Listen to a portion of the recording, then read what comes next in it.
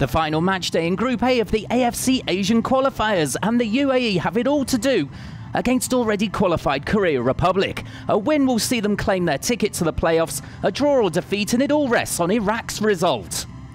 Korea Republic remain unbeaten and won the reverse fixture 1-0.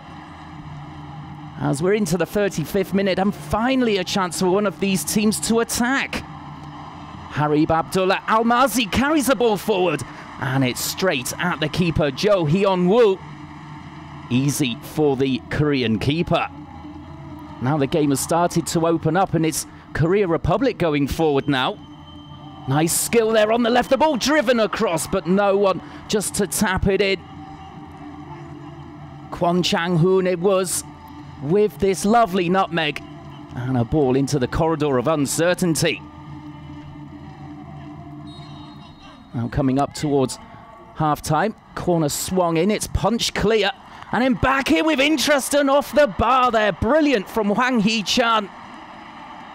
Nearly catching the goalkeeper out here, but agonisingly off the woodwork and away. Great efforts. Half-time 0-0, a game that improved as time went on. As it stands, the UAE still holding on to third place in the group.